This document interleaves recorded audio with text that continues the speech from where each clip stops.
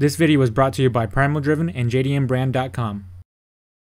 What's up guys, it's Mike. I know I've been gone for a long time, but I have a really good excuse. Now, let me show you. No, seriously, it's a good excuse. Okay, you guys ready for this? I got this right here. I told you it's a good excuse. And I got one more thing.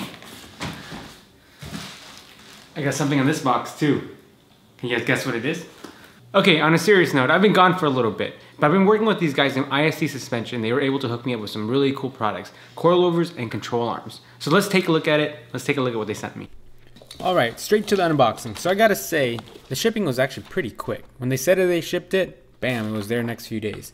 The box was well made, really thick materials. Now, my biggest complaint about shipping is companies tend to use really cheap materials for boxes, and that's really important because that's where the box and the products keep each other together. So it's really important that everything's really good. So inside this, you'll see 2 coilovers for each little box they have. And over to the next box, gonna be pretty much the same thing. 2 coilovers inside, some stickers, and some hardware. I have no idea where it goes yet. But it's gonna be bubble wrapped, really nicely packed. And let's go ahead and open one up and see what's inside. Now I gotta say, the black and gold is really nice. It feels so solid in my hands also.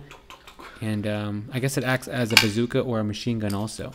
But overall, well built, really nice. I've heard so many good things about ISC suspension so far. Please give me your input on the comments below if you guys know anything else about them, or if you guys have any pictures of cars with ISC suspension setups.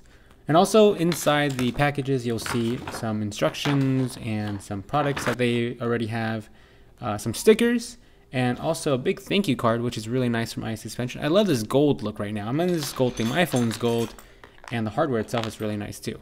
Now over to the control arms. One simple box, couple papers inside, and then the 2 objects inside. Coilover left and right, driver side, passenger side. Really nice.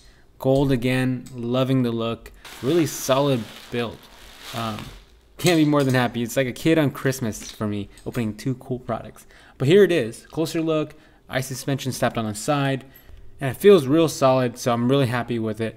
Can't wait for the install, so make sure you guys let me know if you guys have any experience or any other issues with the install. That way I can avoid all these issues.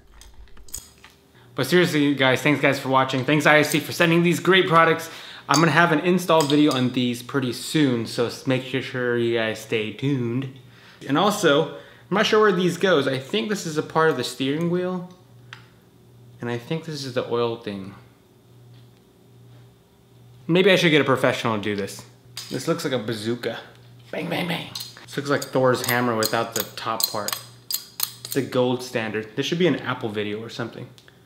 Dude, is it hot in here? It's just me. But anyways, guys, thanks guys for watching. And let's try to install this without breaking my car. I've got another install product I want to put in my car. Let me show you guys. I got this thing. This is a new turbo. Let's try to put this turbo in my car. Ready, turbo? Whee! Look how big he is. Oh, jeez. It's a monster. Alright, guys. Seriously, thanks guys for watching. Oh, he just headbutted me. Smurfinwrx, Smurfin all both on Instagram. And one day, we'll put this turbo in my car. Get a couple PSI out of this one. Thanks, guys. Whee! Talk to you guys later. Performing really great still. Really like it.